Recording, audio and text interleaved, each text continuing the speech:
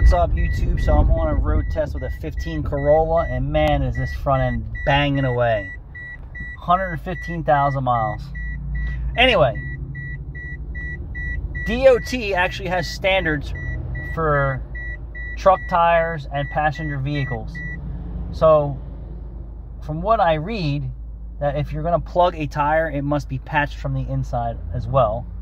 And the tire cannot have wear bars contacting the pavement.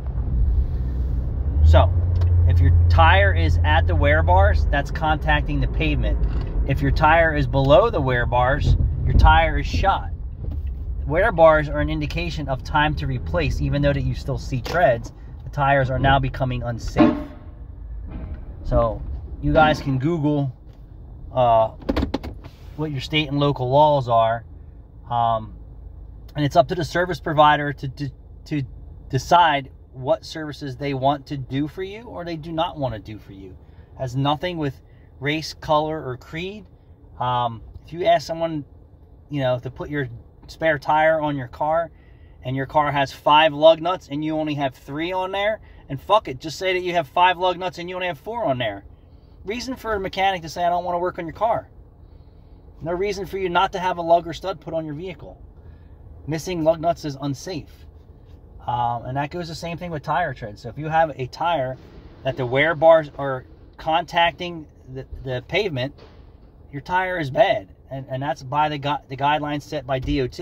Not only that, it's set by the tire industries that your tires need to be replaced. Not you have time, your tires need to be replaced. So many people come in here and they get pissed off when we tell them that we're not plugging your tire because it's dry rotted, it's cracked, it's rotten, it's split, it's got sidewall problems, wear bars are showing, one edge is completely bald. We just don't do shit like that. What else do they get pissed off at? They drift in off the highway and say, can you just put my spare tire on? Well, you're going to go buy a tire somewhere. So, they don't want to hear that it's $50 to put your spare tire on. It is what it is. So if you don't like that, then drive to another place and ask them to put your spare tire on. I don't know what to tell these people.